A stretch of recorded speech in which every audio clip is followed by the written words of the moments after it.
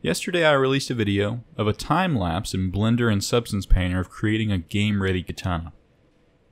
I prefaced the video with saying that I created a Udemy course for it, and in the next week or so I'd have that course live. The course was approved late last night. So here's what the course looks like on Udemy. It takes you from start to finish on modeling and texturing this game-ready asset. It's an expansive course where I cover every single step of my workflow to create this asset. And I respect your time. It's only about 2 hours long. I don't drag this out with a lot of unnecessary preamble. I get straight to the point. I even cater this towards beginners. I have my screencast keys on the whole time. I talk everyone through the process. I try to explain why I'm doing what I'm doing. And the best thing is, for all my YouTube viewers, I'm giving away this course heavily discounted. Now, Udemy is a discount platform.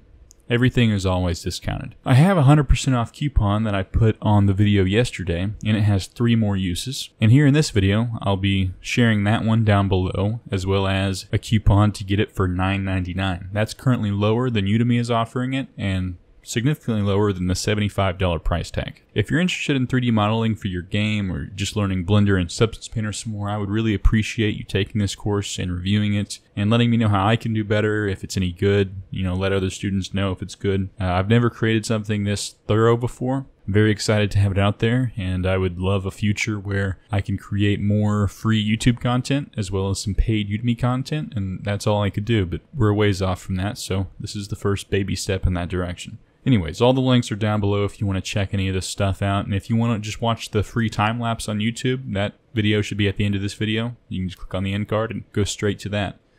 I'd like to thank you for your time. You have a great day, and I'll see you in the next one.